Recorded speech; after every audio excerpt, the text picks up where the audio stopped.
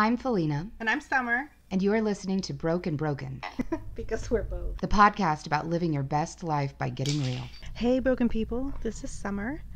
It's hard to believe that this is the 50th episode of Broken Broken, but it seemed like an excellent opportunity for me to send a message to our listeners. We've talked about the vision for Broken Broken a little through some of the episodes, but never really felt the need to directly say it. But I was recently notified that I'd been nominated for an award focused on recognizing those who are working to end the stigma around mental health, in part because I had created this podcast. Now, I'm not going to name the organization because I wasn't chosen, so I don't have any permission from them to publicly associate their name with ours. But it made me think that nomination means that our work here is being noticed, that it's helping people. We occasionally get messages from listeners that say this as well, and it's absolutely incredible each and every time to know that we're having an impact on lives. This podcast was born from a need that I saw during all my community work. Every time I spoke at an event, whether the topics were domestic violence or sexual assault, substance abuse, whatever, people would contact me and tell me how much my words meant, because they had some sort of experience with that issue, but they felt silenced and unable to talk about it. And I was teaching a workshop in Oklahoma City about domestic violence and sexual assault, and I realized that when I got there that everyone in the room had either been through one of my previous workshops or already worked in some capacity related to those issues. So since I didn't need to cover the basics, I sort of threw out the script and we had a discussion about how to change the structural social issues that have created the current state of affairs and to shift attitudes and perceptions so that we could hopefully see actual reductions in incidences and violence rather than only being reactionary and helping people cope and navigate. So during that discussion, I mentioned how I wish we could get these messages to larger audiences. I mean, I speak publicly, of course, which are usually, small gatherings, maybe 50 people, occasionally, a couple hundred, but that at most. And I used to write about these things when I had a blog, but even that was still rather limited. My average readership was about 500 per blog post.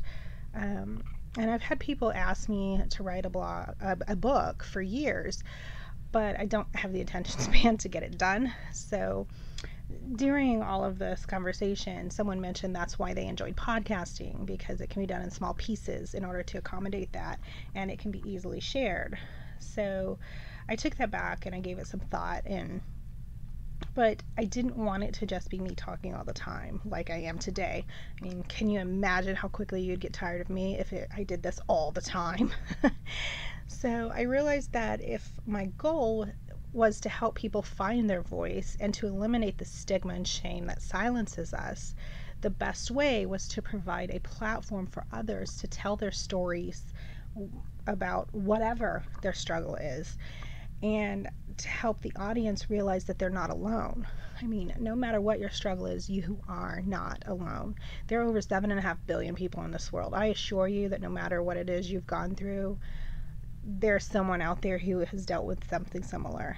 And so it's okay to struggle, and it's time that we smash the stigma attached to those struggles, because those are put in place as a way to control people through shame, and it's killing all of us.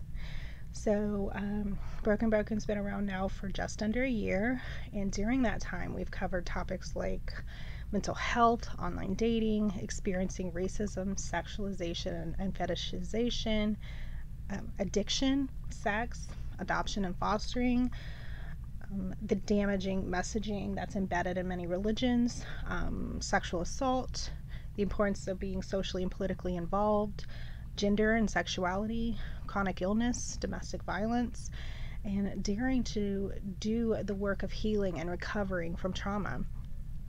We've started getting requests from listeners who want to tell their stories, some for the first time. We're hearing from people about the positive impact that the show is having, and I sincerely hope that it continues to grow and help countless people. And so today I just want to ask our audience to reach out to us. Let us know how we've affected you. If you'd be interested in being interviewed, let us know.